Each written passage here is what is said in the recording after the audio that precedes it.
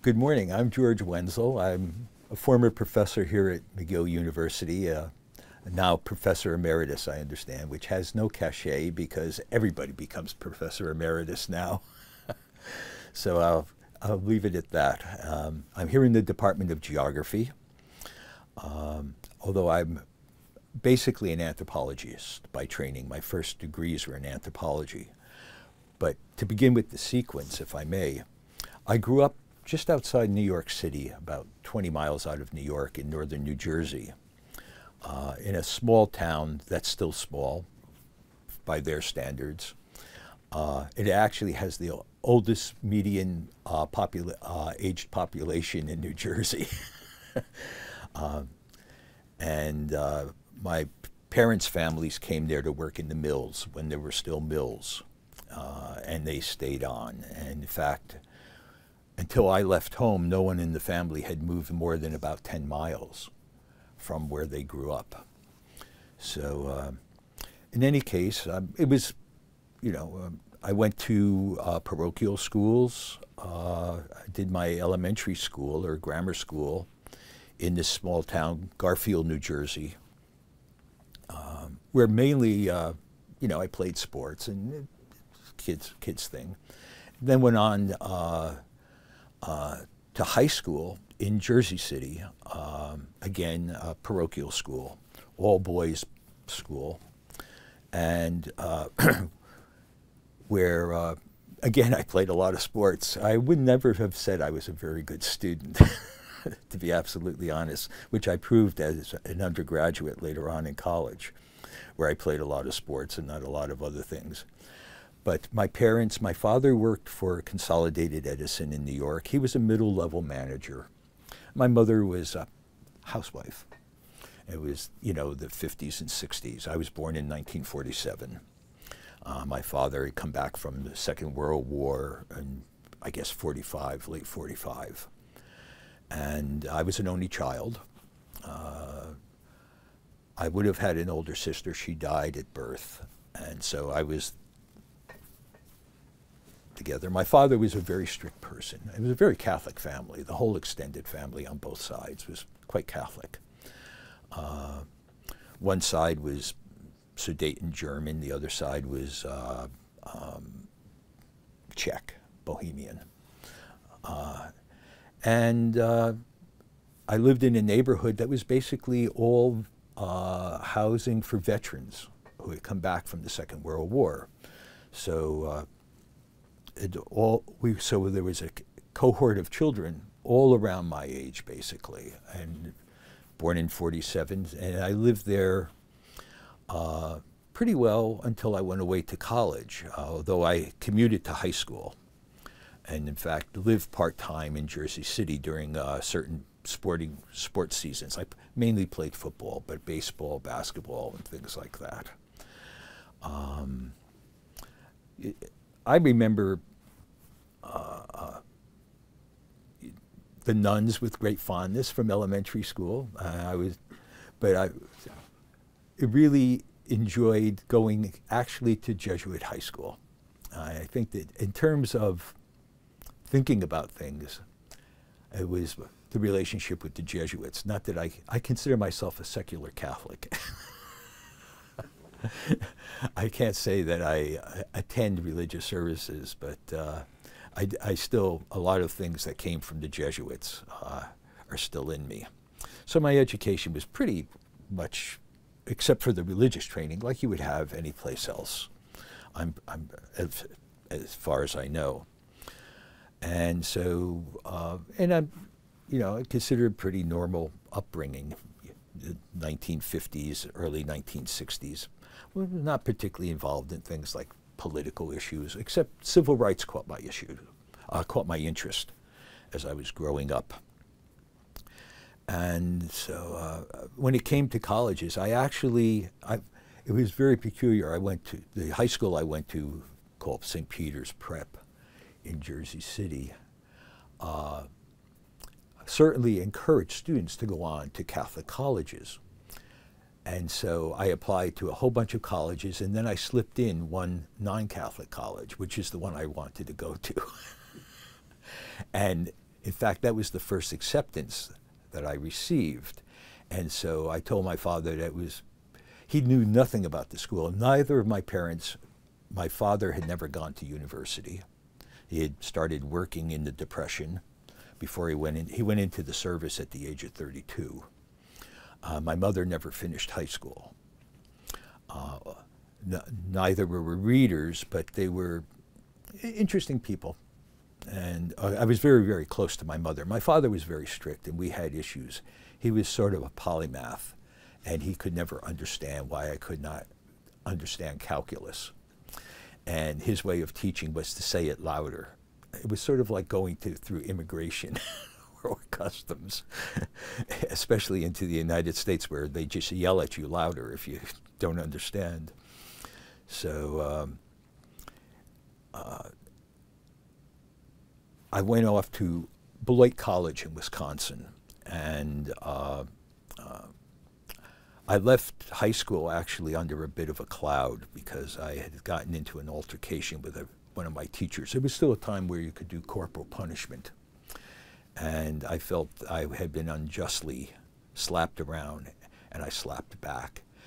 And so I was kind of tossed out just before graduation. Not tossed out, suspended. So I went home and told my mother, and she told me I should hit the road before my father got home. So I hitchhiked across the United States with whatever money she had in a coffee can. And so I spent about 3 months traveling around, working odd jobs, and eventually found my way to Beloit College in Wisconsin, where I had been accepted. And specifically, I went there, to be absolutely honest, not because of the academics. I wanted to play football, and I knew I wasn't going to play at a big-time college. So I went to Beloit, and for the first time in my life, encountered almost everyone who was different from me and from where I grew up. Everyone were the children of vice presidents of General Motors. It was a real Midwestern school that was just opening up to people from the coasts. So I was one of probably 100 students who came in that cohort who were not from Michigan, Wisconsin, Illinois. And it was really strange to me. I had never heard anybody be sarcastic. I remember I would get into fights when I first got to college, when I realized people were kind of... So I actually was put on probation twice for assaulting classmates. And, but I also realized that it was, as I began classes, originally in classics, but it was a liberal arts college. So I took everything from geology to political science, linguistics, but mainly classics. But along the way, I also took a lot of anthropology classes. And it was really interesting, but I didn't think too much about it. In the end, I actually wound up majoring in anthropology because as I got towards my last year at the college, I realized I had so many credits in anthropology. And it went from classroom work. Beloit College had an interesting... Anthropology was probably the largest major there. They had 5 or 6 faculty. And they ran field schools all over the world: Taiwan, Turkey, Mexico, Peru. I just happened to drift to an archaeologist and started working with his field crews, mostly because it got me off campus and out of trouble. So I did a lot of the logistics, canoeing and things like that around northern Wisconsin, and so on, and found I really enjoyed it. I really liked archaeology. And part of it was just being outside and just really interested in something I knew very little about when I came there. I mean, as you might admit, I didn't have a very wide intellectual universe when I came to college. That really developed there. Critical thinking, I think, came from the Jesuits, which is probably why I got into so much trouble when I first got there. I remember they asked me to go see a psychiatrist, and I said I would only see him if he came to my room, which he didn't. And I don't know why, but in any case, it worked out fine. And I went through college in 3.5 years, mostly because everyone was talking. It was the era of Vietnam, and everyone was talking about how they were going to get out of the draft and so on. And I just got tired of it, and I just decided to cram all the rest of my courses into one term and leave, and which I did. And I went to actually, when I finished in the fall of the end of the fall of 1968, I went to work in an outdoor education school in New Hampshire, and did that for through the winter. It's actually where I met my wife, although we didn't marry for many years later. Well, about four years later. But that can be a story for another thing. There are two boxes up there of letters we exchanged when I was in the Arctic that I'm going to give to my daughter one of these days. In any case, so I kind of fell into anthropology, to be honest. I still had classics credits and so on, but I wasn't interested in what I came to call goody-grabbing, sort of classical archaeology. I was interested in working with North American peoples. And in my junior year at Beloit, they had a sessional lecturer come down from the University of Wisconsin. And you may know this, Frederick. Wisconsin at that time was the center for Arctic research.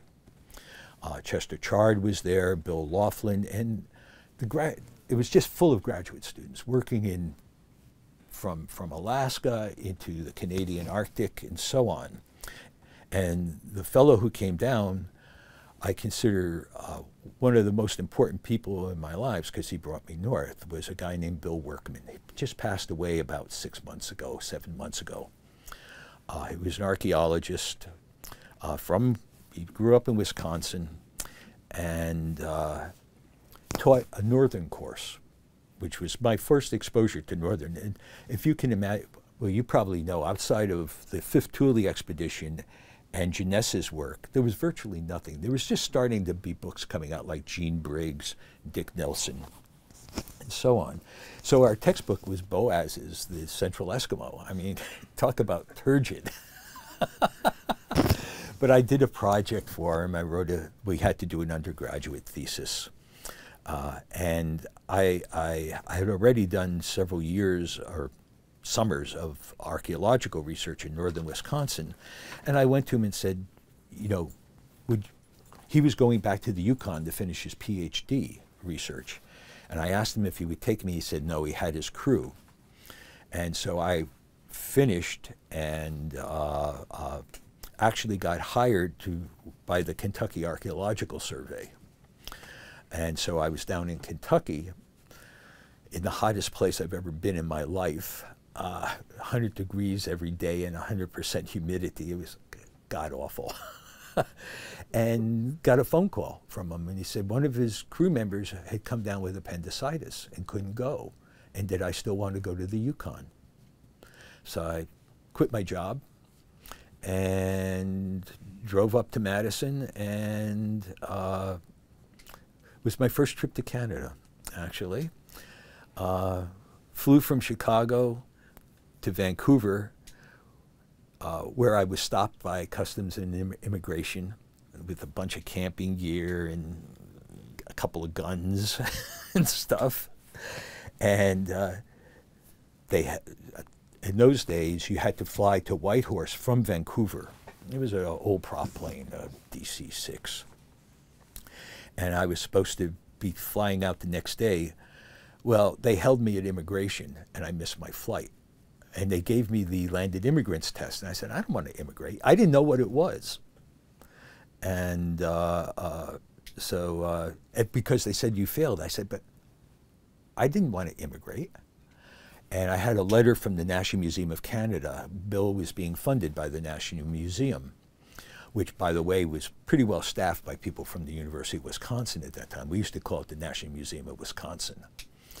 And so I said, I have this letter here. And they said, well, it's late at night type of thing, you know. And I said, well, one way or the other, if you don't call him, I will. I'll call the head of the museum at home, and he'll explain what I'm doing.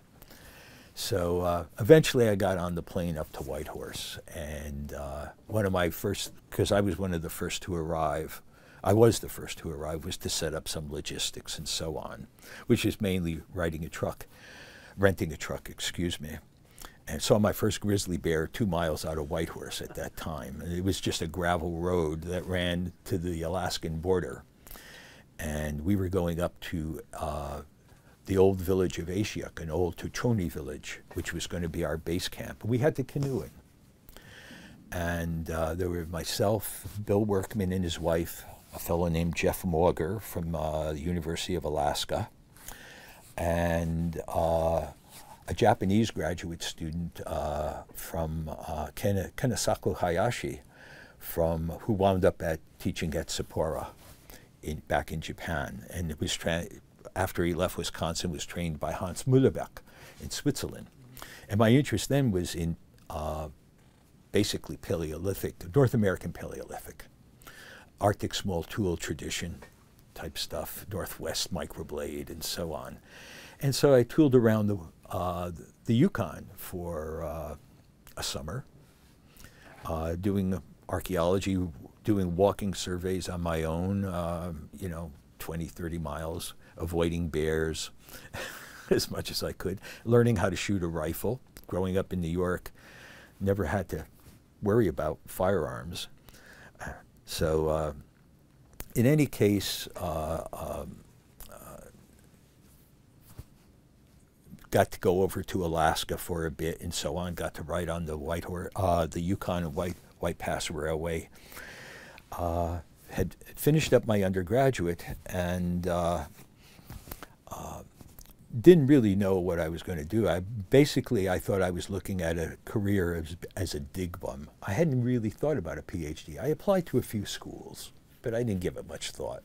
I was an abysmal undergraduate student. I was barely a C student. I spent all my time getting my head bashed in playing football. I had concussion after concussion, and in those days you didn't think about it, you just played. And so, but I always enjoyed the anthro classes. I always did well in anthropology, relatively well in classics, and pretty poorly in most other things. Not failing, but just hanging in there, you know. Part of it because in terms of the social life, I resented the place so much.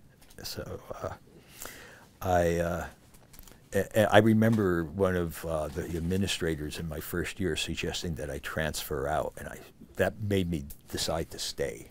I was not going to let them run me out, despite everything. So, and I had two of the anthropologists at Beloit. One was an archaeologist named Bob Salzer, and the other was a man named Marco Bicchieri, who grew up in Africa. His father had been, I think, an administrator in Ethiopia during the war. And he had spent all his life, until he was in his 40s, he went to graduate school to do a PhD at the University of Minnesota. And in fact, he almost forced me to apply for a PhD. I did it just mainly to please him. He thought I had a future. And so, but as I said, I jump around a lot. Going back to the Wisconsin connection, Bill Workman talked me up around the lab there. And out of the blue, I got a call from Alan McCartney, who was a graduate student there, and who had had a pretty rough ride while he was there. Well, he was still finishing up his PhD, as a matter of fact. And he asked me if I wanted to join his field crew to go to Northwest Hudson Bay, a project he was doing with Charles Merbs, who had been at the University of Chicago and then went down to Arizona. He was a physical anthropologist. So part of the work I did that next couple of summers was excavating burials. And we didn't think about any rules around burials. excavated burial. These were Thule age burials. So I went with McCartney. I spent the summer on Northwest Hudson Bay. It was my first encounter with Inuit, very sporadic. But he was finishing up, and I decided for my master's, well, I'll get to my master's degree, that I wanted to continue the project. So when I came out of the field that summer from working up north of Chesterfield Inlet, I found that I had been accepted at the University of Manitoba, which I had applied to, and actually at a couple of other places, and the other places were in the States, Wyoming, I can't remember some of the other places. And I thought, well, if I'm going to work in Northwest Hudson Bay, Winnipeg's the railhead at Churchill, so I'm just going to go here. And it was very fortuitous that I went there because they had a number of Arctic people, including Tiger Birch, but several other people, John Mathiasen, who had worked at Pond Inlet, and a couple of other people who had dabbled, either with Dene in northern Manitoba, Skip Coolidge. But it was Tiger. The interesting thing was I never took any courses from Tiger. I took courses from Joanne DePena, Joanne Townsend, people who had worked with the International Biological Program in Igloolik, as it turned out. And when I got there, I realized what a good education I had received at Beloit in anthropology.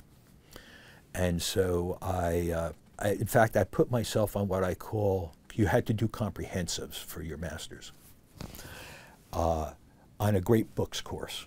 And I started to read everything I could in anthropology, going back to Tyler and Fraser, right up to more contemporary stuff. Jean Briggs, and I'll get to that. One of the best things I ever did was read Jean Briggs. Not so much, I met Jean many years later. But anyway, I did my thesis at, and research at Manitoba in archaeology, really, working back up in Northwest Hudson Bay. And when I went to the field there, I took an old friend of mine from the States, but I also had 2 Inuit go out with me. I didn't take a large field crew, basically for company. So they got to hunt, basically, but they moved us around and so on. And I did a lot of, mainly, I decided to work strictly on Dorset archaeology. I found some Dorset sites. It was great. And so I wrote up my thesis, and they were holding the CASCA meetings, or what became CASCA, in Winnipeg that year. I would have been, I guess, 1970. I'm not positive of the year. And I had volunteered to drive people in from the airport. And one of the guys who got in my car was David Damas, who became one of the 2 most important intellectual influences in my life, to be honest, he and Tiger Birch.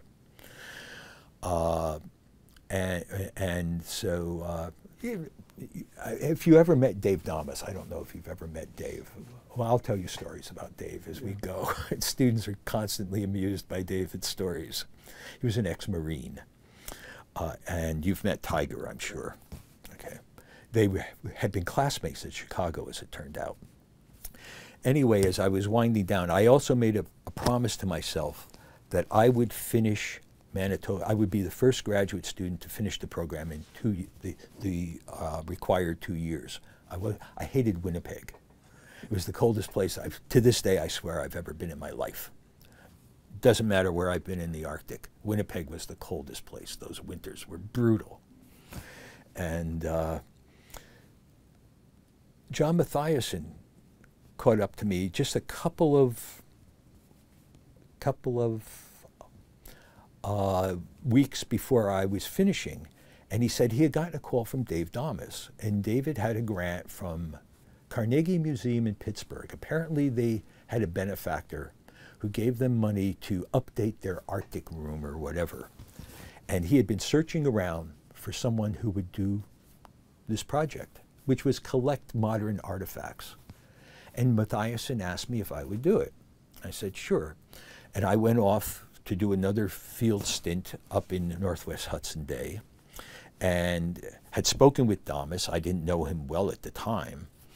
And he said, well, I want you to go to Tombay on Boothia Peninsula. Interesting.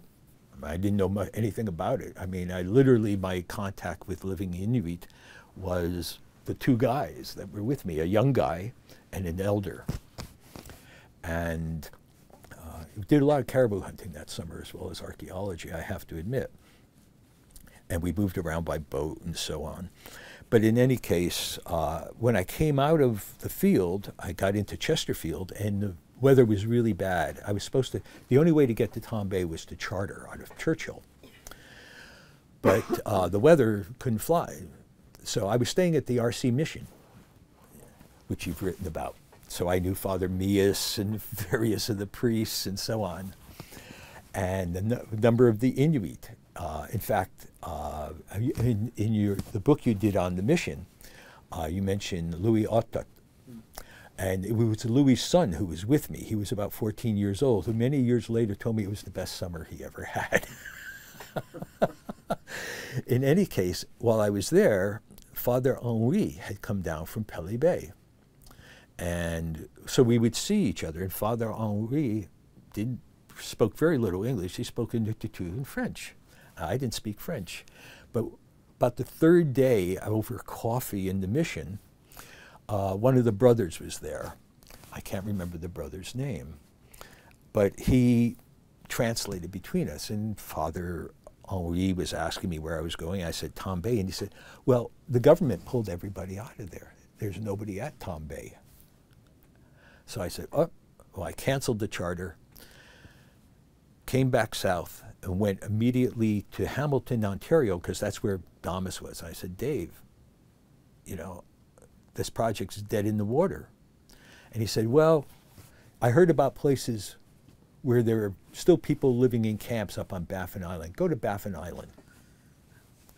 So I got on the Nord Air flight, which was based out of Hamilton at that time. And his last words, he gave me 2 words of advice. He said, take a case of cognac and don't start field work until you finish it. And remember, you're there to study the kinship, not to expand it. And I didn't take his first advice. I didn't take any cognac, but I never have expanded kinship either, at least in the North.